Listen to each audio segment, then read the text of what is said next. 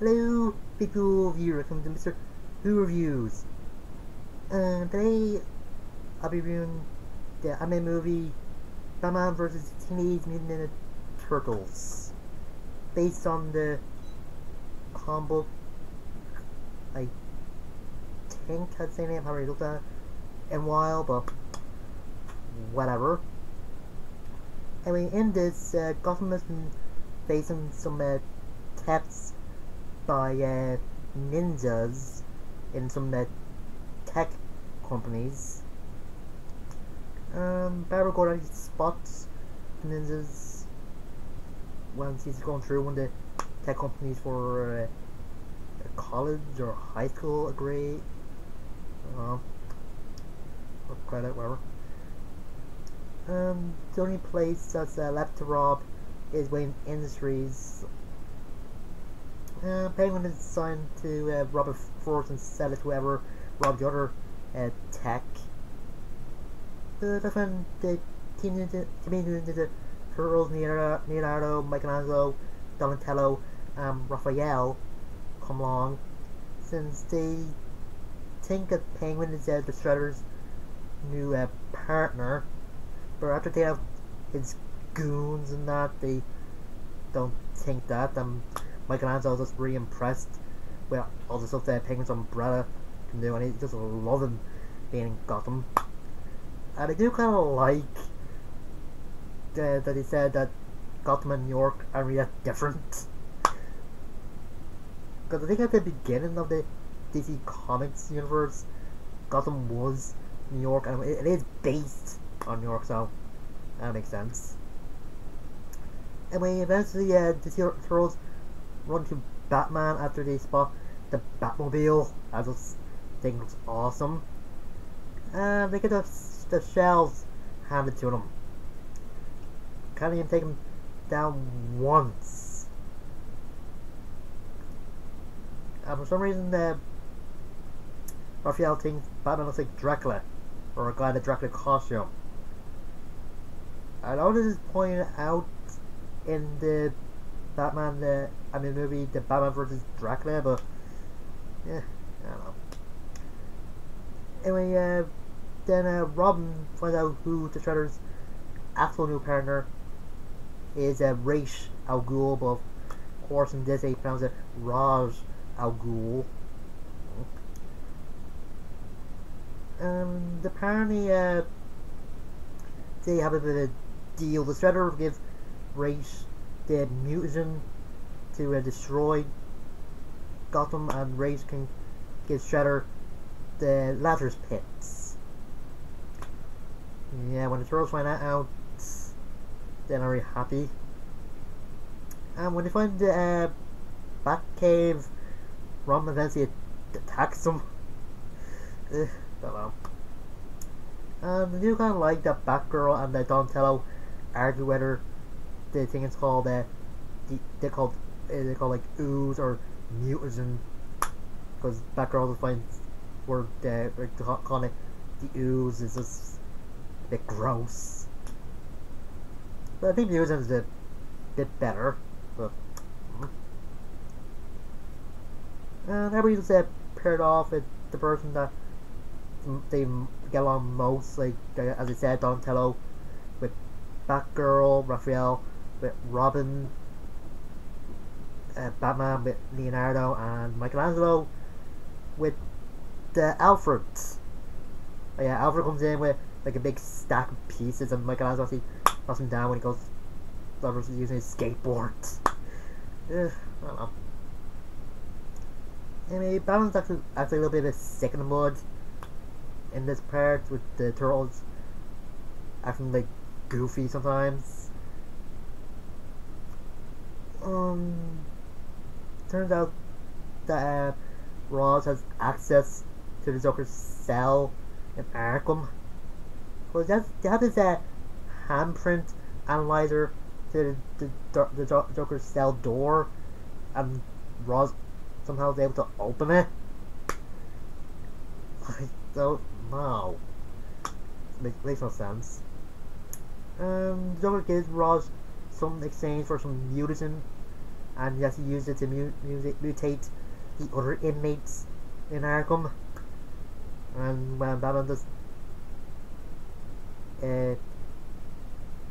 hears that, he himself go to Arkham to just deal with it since the inmates had some hostages.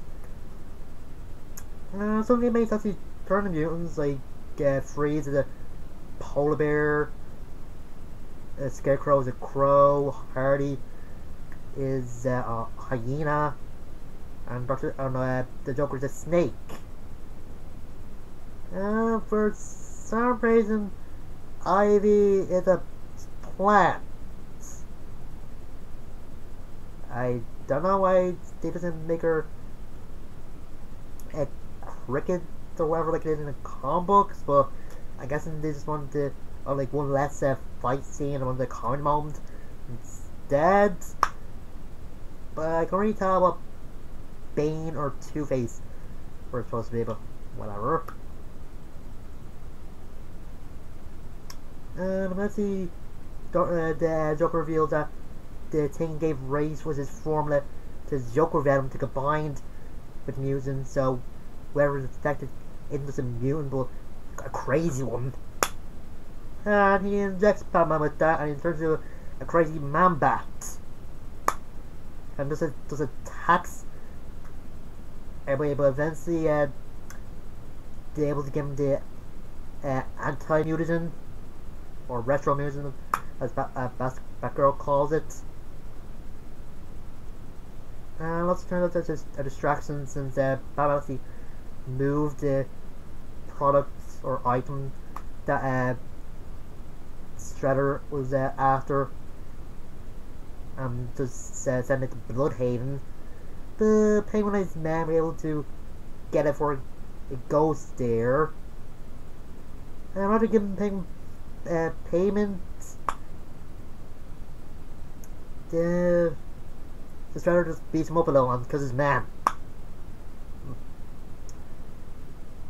And of course, they're going to go something, but Batman's against it because he did say they need to follow orders and they just disregard his orders when they thought the Joker had hostages right in front of them, and just want Batman doesn't want them to say in Gotham anymore. But Rasmus gives a whole speech about even though they think stick fixed as a family.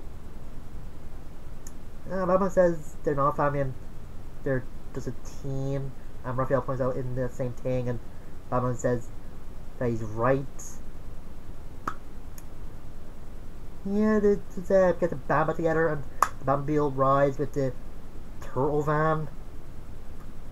I was wondering why Robin never called the Ray's grandfather in this, because he does call Batman father at some point, so I'm thinking that this is Damien, since Ross does point out that maybe Batman needs another young person to get the point not to let the kids fight for him when he's fighting Raish, fighting Shredder. And fight scenes between Batman and Shredder and the Turtles versus Raish is kind of good, especially when Leonardo is shocked that Raish actually broke his sword. And Raish saying he's 1,000 years old and he learned from some masters of ninjutsu. And Leonardo kicks him in his blind spot and punches him, saying he learned that from a rat.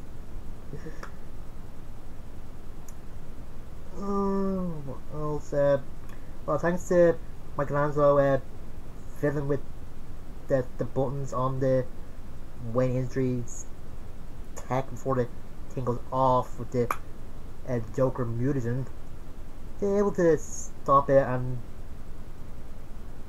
the Batman actually says Calabunga as a code word to get Raphael to attack the Shredder, and yet he falls into Joker Venom while the whole place is coming on fire.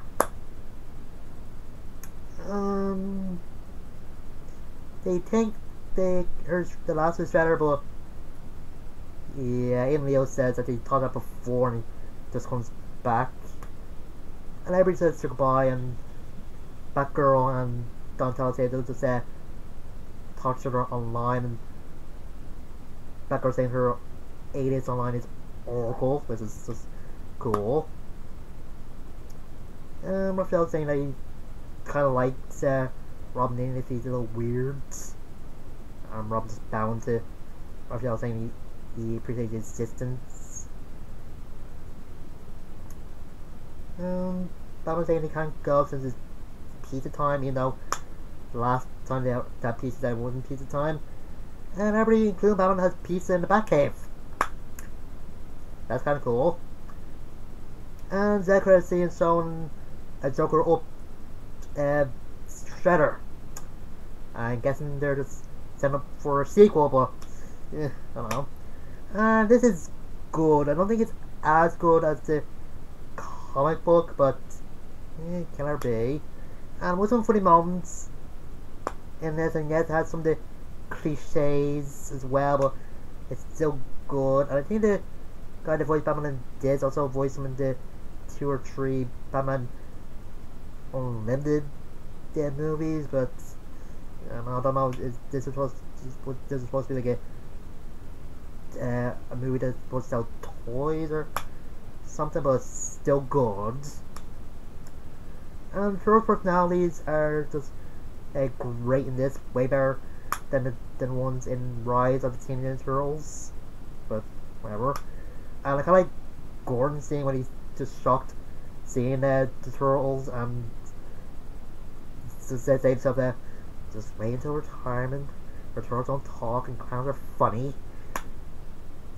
Yeah. The Robin and Batgirl on this are just good as well, and the fight scenes are just great. I think Hardy talks too much, but I don't know. Like I do kind of like the relationship between Shredder and Ra's. None of them, but none of them feel like one of like in a hierarchy than the other. You know, Shredder saying that Ra's promised him the Lazarus Pits and the League of Shadows or something. Yeah, I doubt the Demon's Head would ever give the League of Shadows or something like the Shredder, but yeah, I don't know. I was kind of expecting Batman to use the same move that Shredder used on him in their first fight when Leonardo told him what move to use. Yeah, I think this Batman would be the type of the version of Batman that can learn a new move if they wasn't it, but